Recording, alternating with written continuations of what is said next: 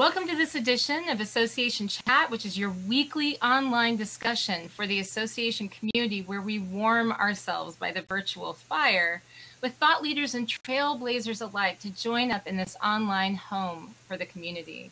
I'm your host, Kiki L'Italien. I'm the CEO of Amplified Growth Digital Marketing and host of this weekly chat that has been around since 2009 on Twitter, on Blab, and now huzzah! So I just want to say something. You know, every week we have interesting people on the show. We have a chance to talk with all of you, and we learn something new. This week I'm really excited because not only do we have, two back-to-back awesome episodes today, but then we also are talking about some really important things with some people who know an incredible amount about them.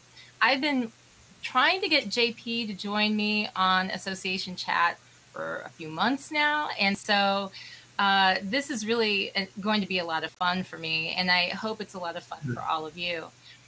But I want you to ask yourselves, have you been worried about your revenue? Your approach to organizational growth may have hit a wall. That may be the case. And the chances are that some of you may be needing to have some kind of candid evaluation with your approach, with what you're doing to bring in new members, how you're keeping your existing members happy. This may mean new tactics. This may mean new strategies. And if that's the case, I have the person for you to talk to. Our guest for this association chat is JP Murray. He's the president of the Murray Company. And his company has been involved in membership sales for roughly 6 plus years. And the processes that they've used have evolved over time. So I want you to welcome JP. JP, thank you so much. And I can't wait to hear about all the ways that you can help people. This is awesome. I'm excited about it. All right. So I want to ask you something. We've worked a little bit together in the past, and I know that you are all about, moving straight to the hard-hitting, good stuff. You want to just cut to the chase. So first and foremost, if you were launching a membership growth campaign, what would be your first 3 steps? What would your first 3? That's a great. Are you ready to go? Yeah, that's a great question. Okay, so here's what I would do first. First of all, and this came out of an evaluation of, we're going to make about 250,000 calls this year for our clients selling membership and sponsorships too. And I asked the team, what's the number one factor of a great partnership? Mm-hmm. The number one thing that they said was, how good is the data? How good is the list? If the list is no good, if you're a trade association and you don't have multiple contacts within that organization, for example, or you don't have current data on that prospect, I don't care how good your sales team is, they're not going to be successful, or they won't be as successful as they could be. So I tell you, we're focusing a lot of time on data, on list development, on research through social media, LinkedIn, even on just using the internet to provide information about our prospects. Because first and foremost, that is the number one thing. The second thing is, and I think associations, we've kind of been in this for a long time, and heavens, I've been with associations where I made the mistake. Now, I'll say it this way. It's not about the benefits or the products that you sell. It's about the problems that you solve. Okay? So what I'm asking the associations to do secondly is to make it about the prospect. It's the outside in. It's not the inside out. So think about the problems that you solve for clients or prospects in terms of advocacy, professional development, networking, and business development contacts for your members, and come up with specific reasons or stories, authentic stories from your members about how the association helped them solve problems. Because believe me, they're going to be attracted more to that rather than the 10 reasons to join brochure that we've all developed, right? So that's the second thing. And the third thing is content marketing is fabulous. So many associations are about the content that they have, about the white papers they have on position issues, about what HR 2532 could do to the industry. Mm-hmm. That content supported by direct sales is the way we're selling today. So, right, it's not sending out the membership or the sponsorship prospectus. It's identifying one piece of content, seeing who clicks onto that information because they're the most interested. That's who we call. Right. So that brings us full circle, right? You have to have the data to make that happen. Yeah. Data. It's about the problems you solve, not the products and benefits you provide. And then thirdly, content marketing supported by direct sales. And that means somebody on the phone directly contacting your prospects. Those are the three things I would start with right away if I was selling a new program. I love it. And see, there you have it. It's like 1, 2, 3, immediate value. And I just want to quick shout out to the people who are commenting over here in the chat box, who are watching live. That's some of the best parts of association chat, being able to have this fresh feedback. Oh, and yeah. Helen from Team Sliceworks, great point about reevaluating your membership data. And Patty Lehman, Oh, yeah. I know, it's great to see you, Patty. She said, so true. It's about the person joining, solve their problems. So my second question to you is, what is the biggest mistake that organizations are making that you're seeing out there in membership recruitment today? Yeah. So this kind of follows up on that theme, Kiki. I mean, the associations, we've got to break out of this thing where it's all about the association. Or it's all about the industry. How many times do you see associations position themselves this way? Hey, we want you to join so you can be part of the industry, so you can be a part of the association. Let me tell you, the people that buy into that part of the value proposition, you already have them. Mm-hmm. Those people that want to support the industry, support the association, if you lead with that, they don't care. They don't care about the industry. They don't care about the association necessarily. They care about the things that you're going to help them with. So one thing that I'm not sure it's a mistake, but I want to reposition them a little bit. We talk a lot about the free riders in membership. Oh, it's so frustrating because they're taking advantage of the things that we do.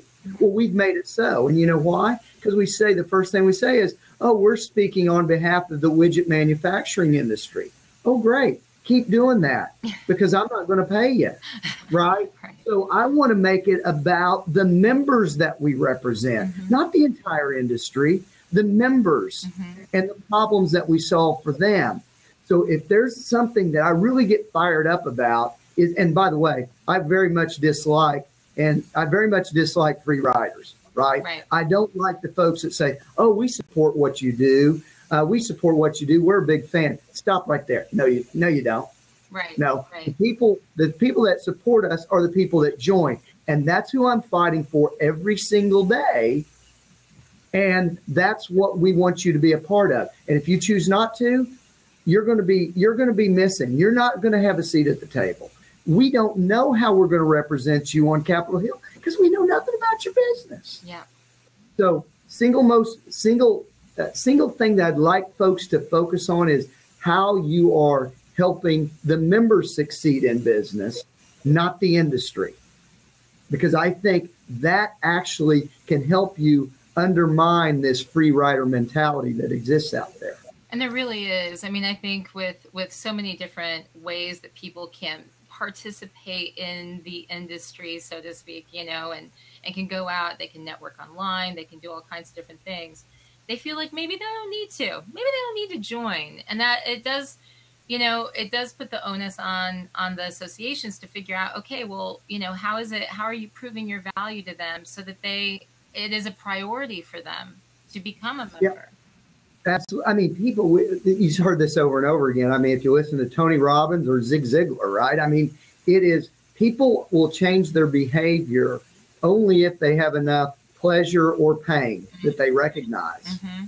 So our job is to help them find that kind of pleasure or pain by being a part of the institution. Pleasure, I'm going to get new clients. Pain, there could be a new regulation that comes out of California, by the way, that happens to everybody. Yep. And it's going to knock out my business. Yeah. Right. So I think that's the opportunity. And one other thought there is what we're finding increasingly, it is usually one thing that moves that purchase or that member joining. It's not 20. It's not the 10 things you can talk to the person before they hang up the phone on you. It's the one thing that we can maybe learn through content marketing that they are interested in. And if I'm calling you, Kiki, that's all I'm talking about. Yeah. Is that one thing, not the 20, not the 10, because actually that means the other 9 things that I'm going to try to tell you about, you're driving down the value of membership. I want to talk about the one thing that may be your pain point or the problem we can solve. I love it. I think that's really, oh, I hear a bit of an echo. All right. Here we go. I keep hearing it. Okay, so I'm going to move ahead, and hopefully that will solve itself. There's been a lot of sponsorship activity with your company. I've seen it in a lot of associations. This is a question that a lot of association executives have, is what to do about sponsorships, or how to make sponsorships better, how to make them compelling for people to want to be sponsors. You've been very involved with that. Are there trends that you're seeing when it comes to sponsorship? No doubt. And I think it gets down to this. A lot of times when we work with organizations to build a new prospectus for them, we will actually interview the sponsors about what they like about the program, what they would change, what they've learned from other organizations that have worked for them. And so first and foremost, I would do that with your sponsors on an ongoing basis, right? Here are the 3 things that I think are trends or we're definitely seeing. And that's this. 1, the sponsors want you to help them solve their business objectives. They're not there to underwrite your food and beverage costs, right? So, right, I mean, nobody put the coffee break together as a great sponsorship, right? It wasn't a big business development opportunity. It was actually probably because the sponsorships were being sold in the meetings department, and they wanted to underwrite the costs. Okay, well, that's the way it is. But here are the trends. 1, they want to be thought leaders and content providers, i.e., they want to speak. They want time at the podium. They want to deliver a white paper. And oh, by the way, I've been in this game for 35 years now almost, and nobody died over that. Yeah. I mean, really. I mean, we've probably seen the example where someone overplayed their time at the mic. But if you give them some good standard operating procedures, I think they can they would be great in providing content and thought leadership to your audience. Here's why. They probably know more about the widget manufacturing industry than the members in the audience do in many cases, because they're touching different people. So that's one.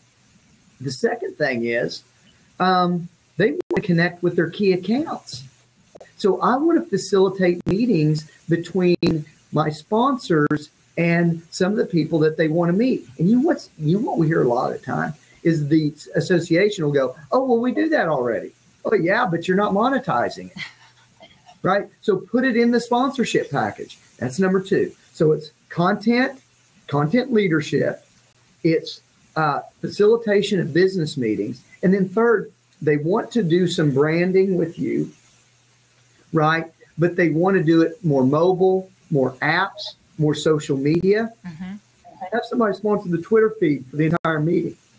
That's the kind of thing that they're looking for.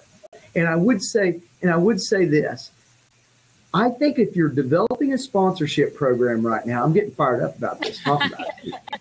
If you're doing this, it should do three things. It should help fulfill some kind of need of the association, i.e. programming and money back to the association. It should help the sponsor achieve some kind of business objective. That's number two. And the third, the member experience is better because of that. Mm-hmm. So if I'm developing a new prospectus, folks, I would really think about, does that sponsorship program help me fulfill those three things? One, the association is going to benefit. Two, the sponsor is going to gain some kind of business objective. Three, the member experience at the meeting or the event or overall in their membership value prop improves because of the sponsorship program that's in place. That's what I would do today. You know, what do you think is holding people back from actually taking that step, from getting more creative? Yeah. Hey, so probably I think it's this.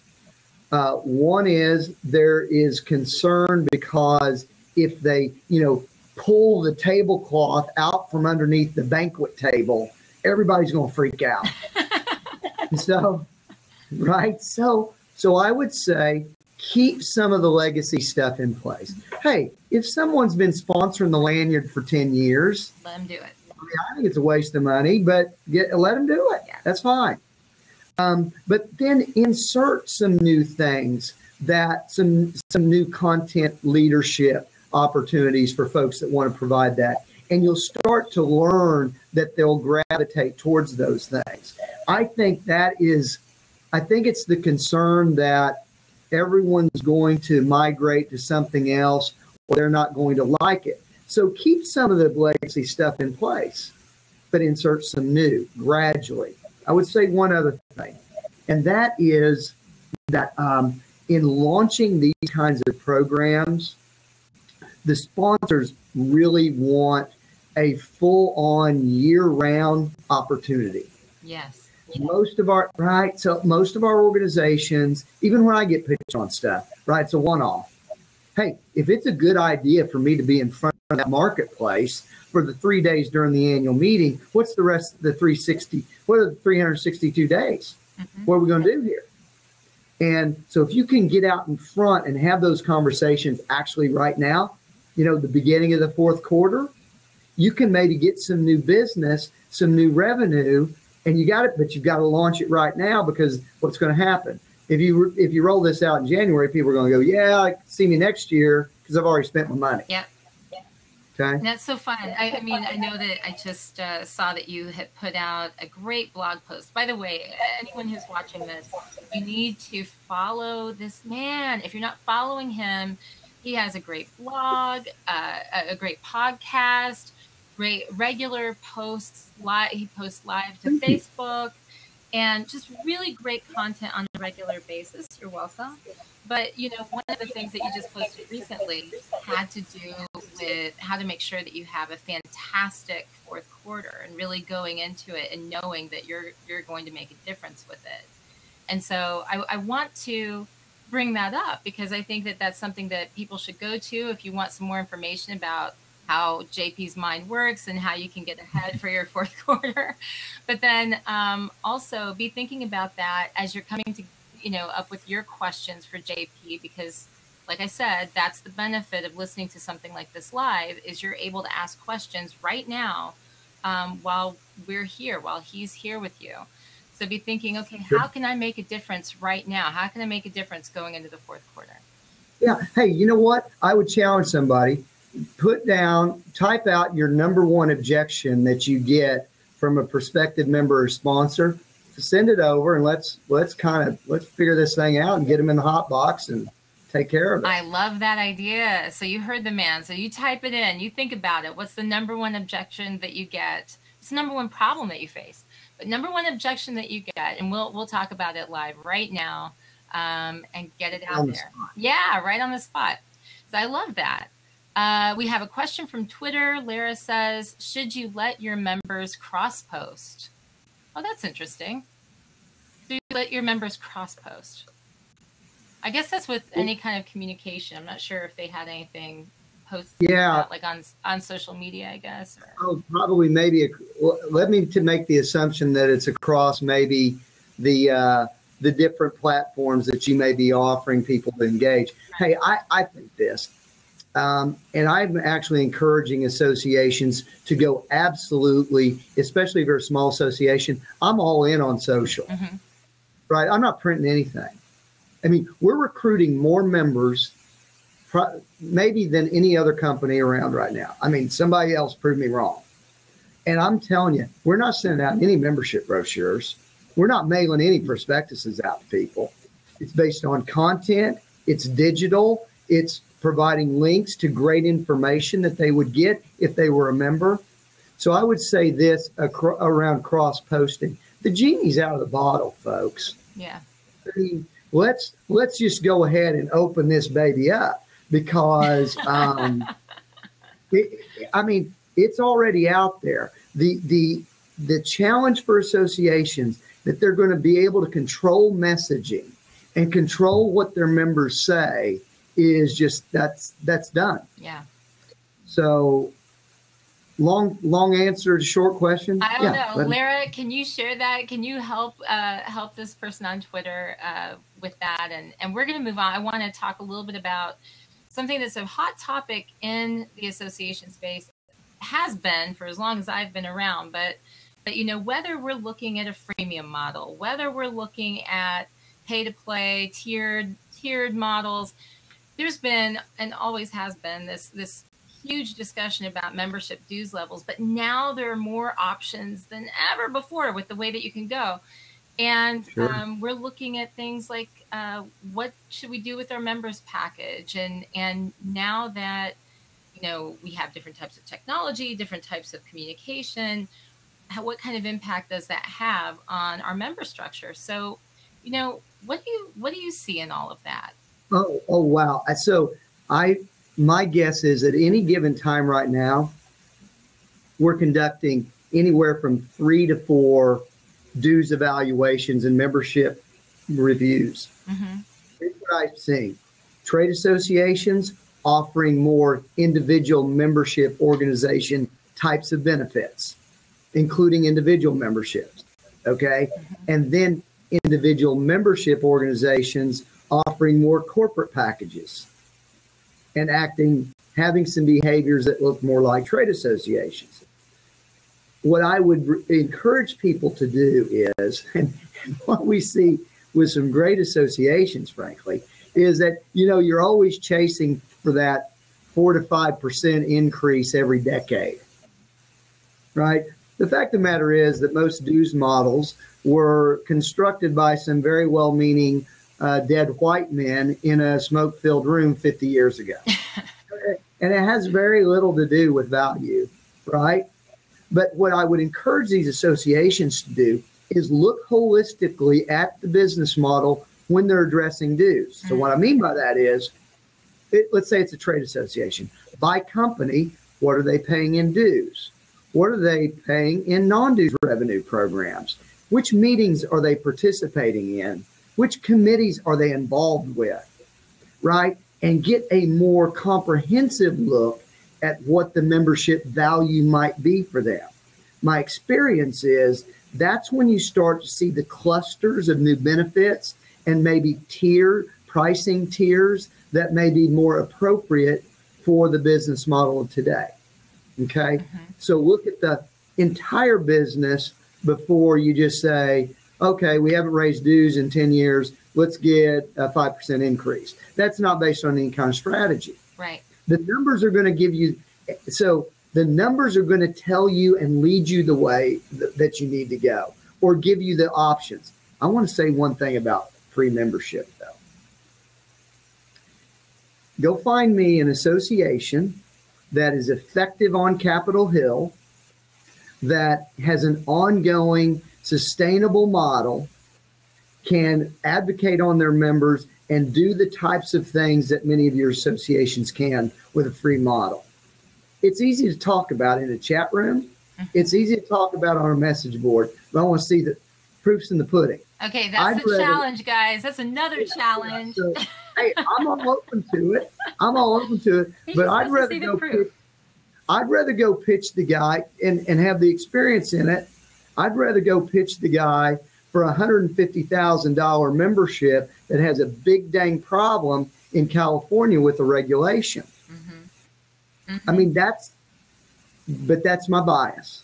And so when we develop these and work to develop these new dues models, I want to run it through the context of, can you sell it or not? Right.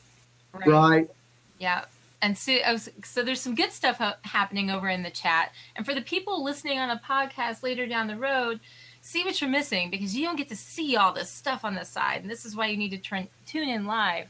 But Benji Craig, who was our guest a little like a week or two ago, said that print is dead, but personalized handwritten notes are still gold. Ooh. Absolutely. And then Carolyn said, what strategy, this is a question for you, what strategy would you suggest for getting members to update their contact information? Great. So this kind of goes into the membership engagement area. Okay. So let me take this on real quick for you. Okay. So as we develop strategic marketing plans to actually do the things to bring the member in and get them signed up, I think you need it just doesn't stop there, right? So I used to be, I've done it before, right? Oh gosh, we got them. They joined. Let's put them on the list and start sending a bunch of crap to them. Okay, so what I'm challenging you to do now on the engagement side, which I think has something to do with the updating of the contact information, mm-hmm. right, is set up a 12-month engagement program to get them to provide you information, to fill out surveys about what they're most interested in, to actively contact members about what is concerning them or how they can help. That is, and you complement that with some of the new AMSs, I think, that have ways for you to actively reach out and get people to fill out their information. So I think it's a part of a 12-month engagement process once you sell them to get them active in the association, including keeping their data updated. Yeah. I think, and I can see how collecting the different pieces of information along the way would help to avoid overload at one time, like trying to inundate them with fill out 5 pages of form to get this information. But it is a challenge, and to be that structured and organized, I think is a challenge as well. I'll give you a quick story, Kiki, that a great association, they've been a client for a long time. We started going through the engagement process with them. And they had, I think it's a bi-monthly magazine, for an example. So one of the first things you would get, so we started mapping it out. Hey, when they join, what happens? Mm-hmm. Okay, then what happens? Okay, then what happens? And we started doing this for like the whole year. Depending upon, and I encourage you all to do this, because what we found was if they didn't just get at the right time when they joined, the first thing they received was the magazine. Well, okay, they could wait 60 days to get the magazine because the magazine also had the welcome letter with it, right? So 60-day gap, if you didn't join at the right time, signaled you're probably going to lose that person, right? Because they've got to get engaged in the first 60 days. So I had my colleague here at home, which is a little poodle, was like completely going insane in the background. So I had to turn off my mic. That's the challenges of doing this, every week. So it's live broadcast. Yeah, I know. So there have been some really interesting things that have been posted here while you were talking, and I wanted to just say that Patty brought up the fact that even AARP charges dues, and Susan said that CompTIA is a good example of an organization that that still is productive, makes money and that kind of thing, but they have certification income, she says, which is the caveat. Oh, sure.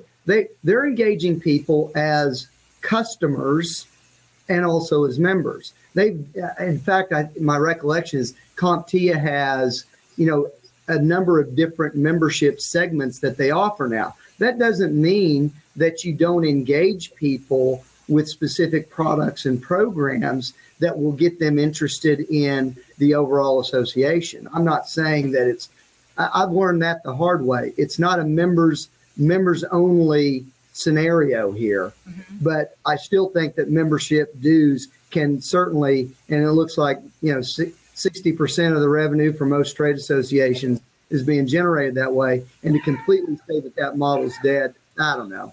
Right. I don't buy it.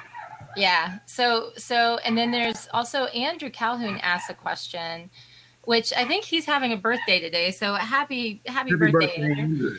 And if not, happy birthday anyway. How to get members back who have unsubscribed due to the volume on emails from different departments. So, well, I wouldn't contact them by email as a starter. But I think the overriding thing here is email. I saw something the other day that email is the number of emails being sent doubles every 100 days or something like that. 65% of all people admit to reading email during a business meeting. 70% of all people admit to reading email in bed. I want to be a part of that disruptive technology. I mean, I'm in on email. In fact, in our sales process now, we're starting to find that email, it's about a 50-50 component between email and direct calls that we're making for membership sales. Yeah. So because they are leaving because of too many bad emails, emails that are about the association, emails that continue to send the early bird discount for the annual meeting, right? A more thoughtful process of engaging them with email is a home run. It's the wasteful self-promotion emails that could be ruining the membership experience here.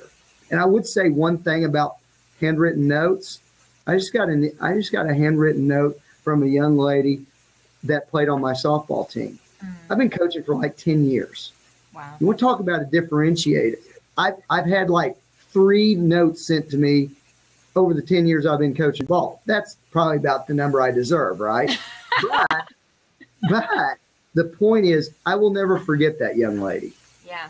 Right? Yeah. It's a classy move, and it's something that it really stands out, especially now more than ever before. I think it was always a good idea, but now it's so unusual to get something like that. I save those things. It's much different than getting an email, even, which emails are nice, but you get so many that, Well, it's differentiation. It's what it is. Yeah. It's a differentiator. Well, there's something that you mentioned about, you were talking about the communication and making sure that you're not inundating people with communication that they don't care about, which is like the early bird and that kind of stuff. And we know those. We've all been a part of those. And I know that your company, for example, the communication that you put out, one of your strengths is that you regularly put out unique, fresh content that is distinctive and provides value to people, very focused on that. And I wondered if maybe you could share what your thoughts are on how you guide your ship. I mean, how did you put together your communication so that it would be impactful? Well, you helped me with that, so I appreciate it. It wasn't a softball. Oh my God, what are you doing? And my colleague Kim Gillam really helps drive our communications effort, and I think it makes us look larger. So I would say this: we learned something about 3 years ago the difference in engagement with readers on original content in contrast to summarized or aggregated content. So when we did our newsletter, we go out to a couple thousand people every week, right? We started to see the number of clicks on content that we may have aggregated from Smart Brief or ASAE or from anybody. And it was a fraction of what the clicks were on our own content that we developed. Now, so here's how we do it. I'll give you the recipe right now. Kim and I get together and I do a riff on a topic for about, I don't know, Kim, probably 2 to 3 minutes. She will develop that into a blog almost verbatim, but she's got to watch my language. So she'll type it out. She'll type it out. That goes into a blog post. Often I will also be recording a podcast at the same time. That becomes the content for a blog. It becomes content for the newsletter. And then I've got that blog, and then I Facebook Live that. So in other words, we're actually, I'm a 12-person company. And on the communication side, it's just Kim and myself. So we're going to scale one piece of content 4 or 5 times. Yep. And then using Hootsuite or whatever platform you want to use, we're going to resend that several times because we learned this at Smart Brief. And I don't think it's a trade secret or anything, but most people are reading emails between 10 and 11:30. Okay? So when that happens, if you don't catch them during that window, like 80% of our opens happen within the first hour of our distribution of the content. So once that's over, it might as well not have happened. So I've got to go back and circle around to those people again. So leveraging that content over and over again and scaling it is the way to get, I think, valuable information out than just, a standard marketing piece over and over again. Right. And I actually want to, just one thing on that is that when you say that you use that content over and over, a lot of the time what you're doing is you're actually taking that content and you're not just taking it in the same format and slapping it into a different channel. You're actually reworking it so that you're taking maybe the points out of, or you're riffing on it live when you have already created the blog post. And so it is unique each time, or it is tailored to the audience based on the channel that is that's being used. Very true. And that's something we also learned from you is how to, when I started early on in this, I would just take one piece of content and post it the same way across Facebook, LinkedIn, Twitter, etc. I found over time that it doesn't work that way. It needs to be reframed for the right, for the right platform, Yeah, absolutely. So, I mean, I appreciate the content that you're regularly putting out. One of the things that I personally have benefited from is being able to learn from you the things that you're sharing as you go along about the way that you've put your business together and the way that you sort of the way you're thinking on business and communication and just all kinds of things. So you launched your companies over 6 years ago. What kind of advice do you have for association business owners out there?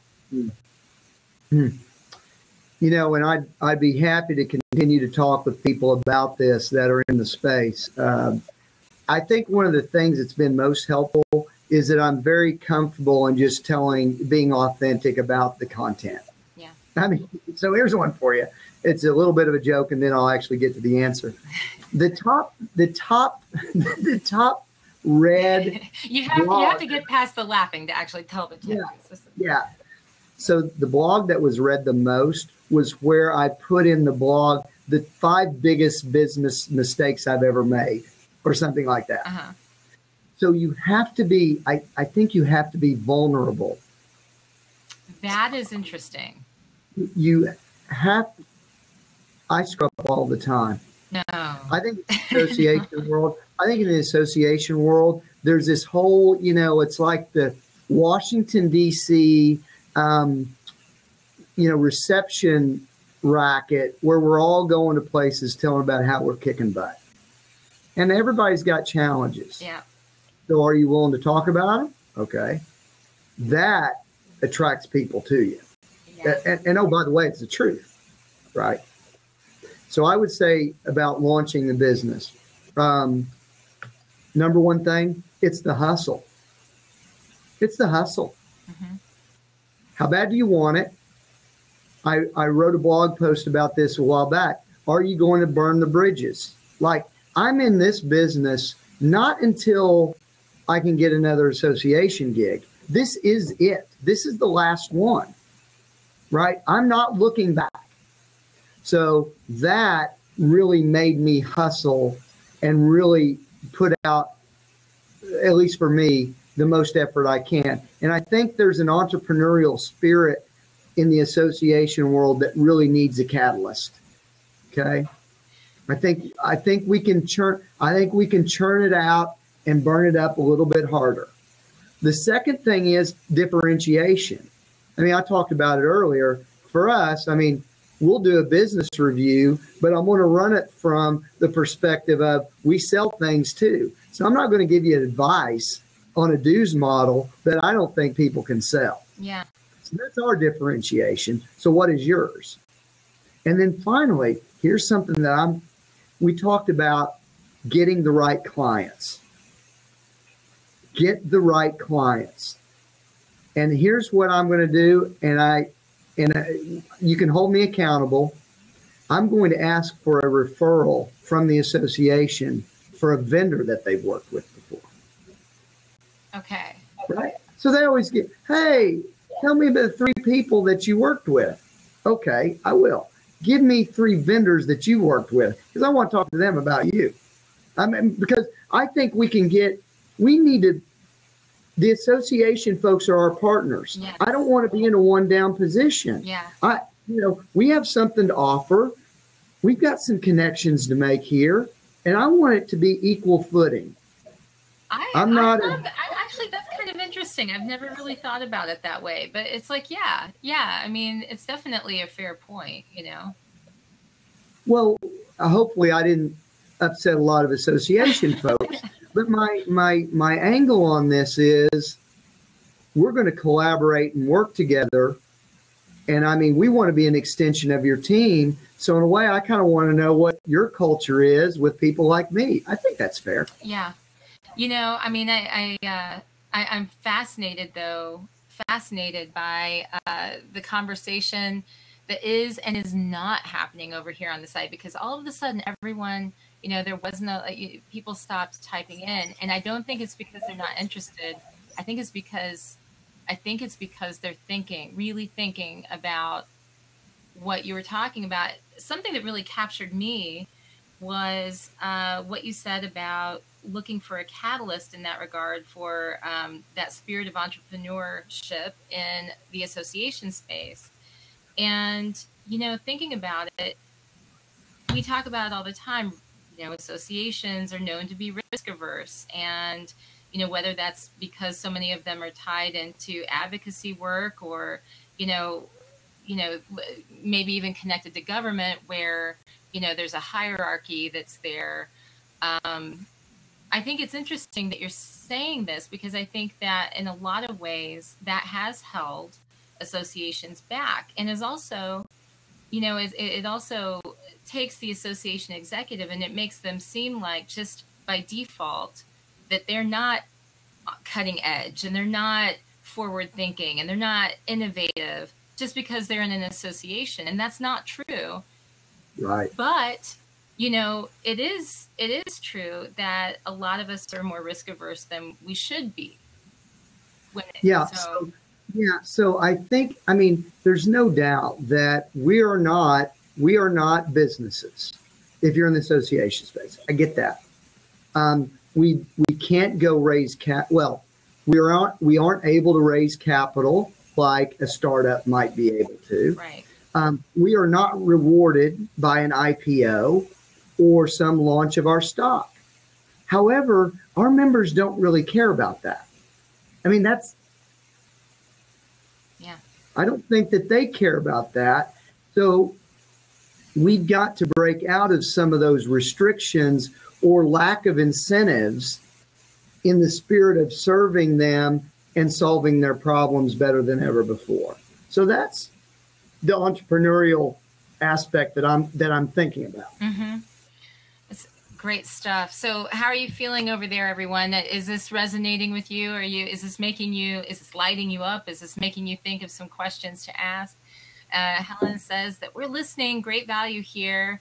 Thank you. And says Twitter is buzzing. Carolyn says associations are risk averse. Yes. And Andrew says you'll get everything in life you want if you'll just help enough other people get what they want, from Zig Ziglar. So excellent stuff. You know, I want to remind people about this personal contact and how important it is. And I'll give you a piece of advice that I learned from Red Cavaney when he was at API. I was interviewing him. I can't remember what the thing was. I was at the chamber, and he was the chairman of the Committee of 100, and obviously he's a king in the association world. And he had a stack of 3x5 cards on his desk. I said, so tell me about that. He said, these are my board members.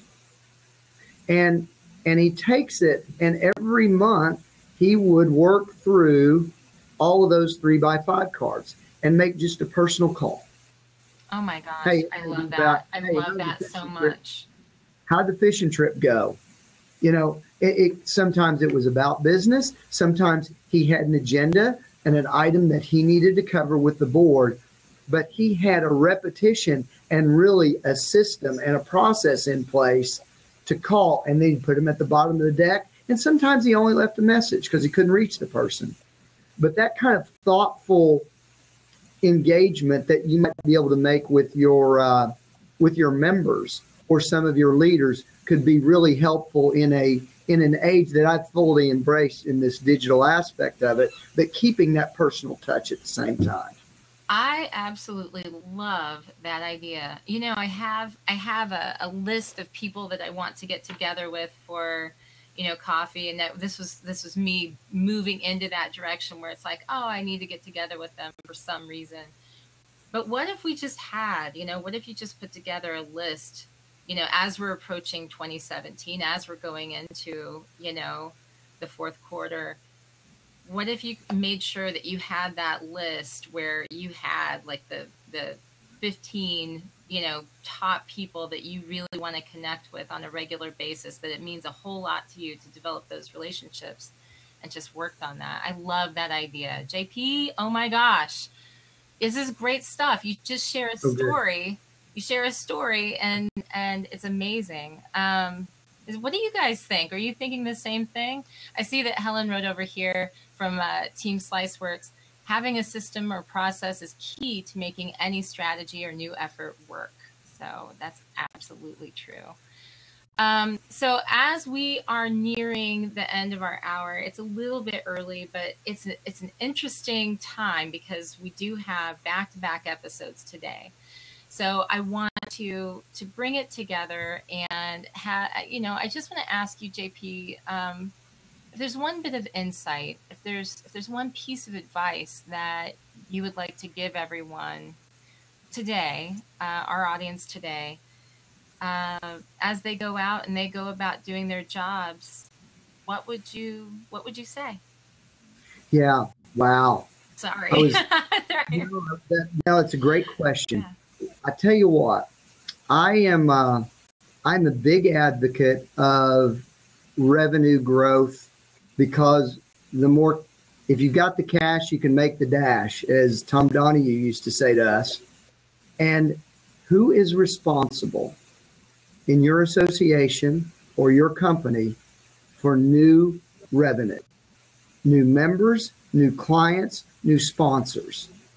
What's the data that they have in place to go get those people? What's the process in place to go do it? And do you have the content that will help bring them on board? That is, somebody needs to be in charge of it. Yeah. And that's what I really encourage folks to maybe think about today is where do we get the new clients? Where do we get the new members? Where do we get the new sponsors? And setting up a plan and a process to go do that. I love it. You know, this is fantastic, but I have to see, you know, you have to agree to come back on sometime because Sure. 1 hour isn't enough. Even 50 minutes isn't enough. So everyone, thank you for joining us for this week's Association Chat episode 1, because we are going to go over to another episode. I really want to thank our special guest, JP Murray, for lending us his time and his expertise. Thank you so much. And if you want to stay with us, if you want to go to the next chat, we're going to be talking about how data powers next generation membership. And that's with Joe Colangelo and Susan Cato, who actually participated in this chat. You may have seen her a little bit before. She's the Director of Digital Strategy and Member Services for the American Society of Plant Biologists. So that's going to be a lot of fun. I hope that you've had a good time with this chat and that you've learned something that will help you now or in the future. If you like us, please share us with your friends or join us on the Association Chat Facebook group for regular updates, upcoming topics, finding out more about the speakers. Stick around for the next episode. It's happening in just a few minutes, but you're going to have to change the URL. So if you need to go to associationchat.com to pick up the next one, go ahead and do that, or look on Twitter, follow at Association Chat at AssenChat, and you'll see what that URL is. JP, thank you so much. And for all of you who can't stay with us, we'll see you next time. Thank you. Thank you.